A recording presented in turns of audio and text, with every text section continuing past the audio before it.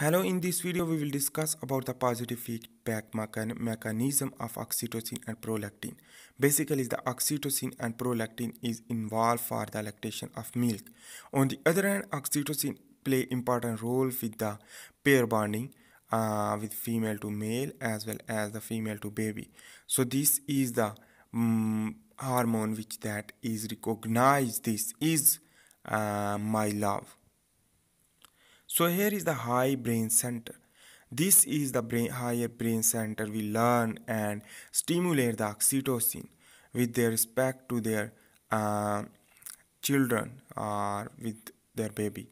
So here is the nerve cell which that is arise from the somatosensory cortex. This somatosensory cortex nerves which that is stimulate by the neurotransmitter release. So in this way the basically the hypothalamus is here, which that is the pituitary gland. So hypothalamus is the part of the brain, also pituitary gland, endocrine hormone production from the pituitary gland. So pituitary gland contain three lobes. So here we will discuss about just two lobes. Adenohypophysis is the anterior lobe, while the neurohypophysis is the posterior. So hypothalamus contain a cell basically also, but on the case of basically is the neurosecretory cells, while the neurosecretory cells of the nerve, so which that is stimulate different hormones by a pituitary gland. So here is the PIH cell are present in the hypothalamus, prolactin inhibiting hormone cell. So basically this cell will be inhibited by the neurosecretory nerve from the somatosensory cortex, will inhibit which that is arise from the brain, so higher brain center, which that is basically the PIH cell will be inhibit and will not produce the inhibition of prolactin cells. So inhibition will be removed. It means the prolactin will produce more from the adenohypophysis. So it means the prolactin will produce more. How it's possible, we will discuss here. So milk secretion will be stimulated from prolactin, because prolactin is used for the milk secretion. So this PIH cell will be stimulated by the inhibition removed due to the several condition. For example, the weeping of child, as well as other physiological and physical changes. So in this way, the basically is the oxytocin. On the other hand, this oxytocin is released from the oxytocin neuron, which that stimulate the hypothalamus to pituitary gland to neurohypophysis, which that is basically stimulate the oxytocin, and production of oxytocin increase. In this way, the increase of the oxytocin will increase the smooth muscle contraction. So the oxytocin will stimulate the smooth muscle contraction of the mammary gland and will milk ejection through a smooth muscle contraction. So in this way, the baby which that contain a mechanoreceptor. So this mechanoreceptor will stimulate by sensory nerve, by the sensory pathway or sensation of a touch or slight pressure. So on the other hand, the weeping of the child will give the sound to their higher brain center, the somatosensory cortex, due to hearing.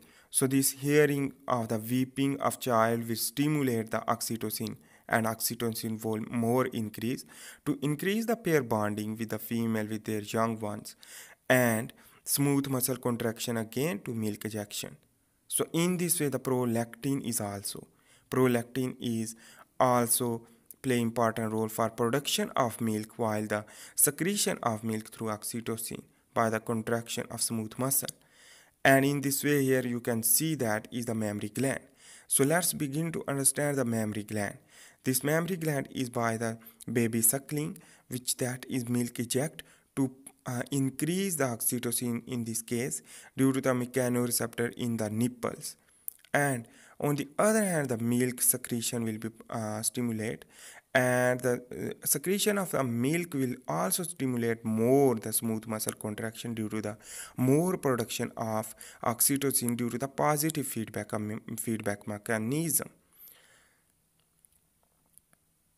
So in this way, the secretion of milk will be produced. On the other hand, here we will discuss about the mammary glands contain a lobules. These lobules contain a many type of cells, and these cells basically is contain used for the secretion and provide the adipose tissue, provide the fat as well as other secretion to mix into the milk for baby nourishment to the baby. So here is the structure of the lobule, one part. This lobulets is present, which that is contain a basal cell here, and this is basically the mammary gland. So the basal cell is inner side, while the upper side is the endothelial cell. So inner cell is the basal cell, which that is the overall lobule contain a basal cell. Inside of the basal cell is the laminal cell. This laminal cell is used for the secretion of milk into the lobule. So the endothelial cell we will discuss, and the character of endothelial cell. Endothelial cell is exchange of carbon dioxide and oxygen and solute transport, transfer of solute, macromolecule, and contraction also. So it in this way the it contain oxytocin receptor on the endothelial cell, which that is oxytocin will be bind to contraction of the smooth muscle. So in this way, this is the smooth muscle appearance. In this case, here is the lobule.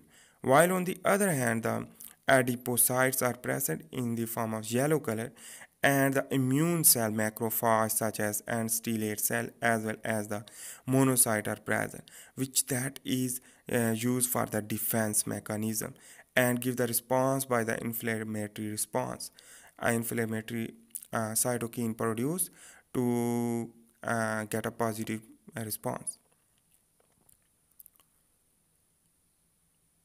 So in this way, basically is the fibroblast is also present, which that is extracellular matrix production collagen, fibronectin, laminin, and proteoglycan, which that is the proliferation of these things through a fibroblast.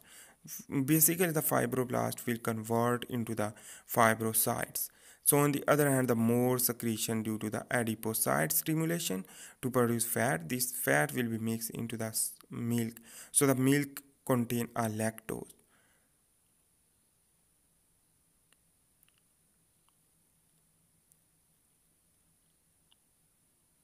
So next here we will discuss about the mechanoreceptor in nipples.